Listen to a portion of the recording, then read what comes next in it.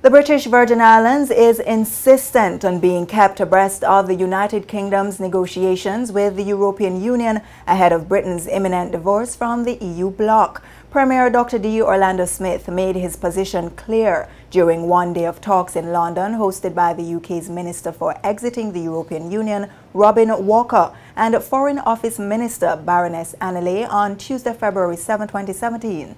In that meeting of the Overseas Territories Joint Ministerial Council on European Negotiations, Premier Smith set out the BVI's priorities for international trade, including market access, stating, "Undoubtedly, we would like inclusion in any tariff-free trade arrangement the UK secures with the EU, and I encourage the UK to secure this option for the territories so that BVI companies, whether domestic or international, maintain the ability to trade in goods competitively with the EU with as few barriers as possible." End quote. The Premier also emphasized the importance of the UK supporting overseas territories to ensure they are not negatively impacted by protectionist measures such as EU blacklisting. He also highlighted that continued freedom of movement in the EU for BVI citizens is critical for business, higher education, and other purposes.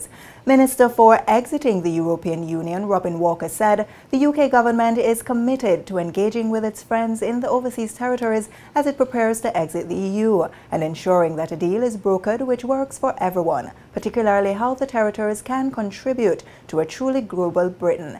And Minister of State at the Foreign and Commonwealth Office, Baroness Annalay, said the overseas territories are integral to the UK government's ambitions to create a more outward-looking United Kingdom, adding that the UK is committed to taking the territories' priorities into account as it prepares for negotiations to exit the EU. The Overseas Territories Joint Ministerial Council on European Negotiations has agreed to stage 2 additional ministerial meetings later this year.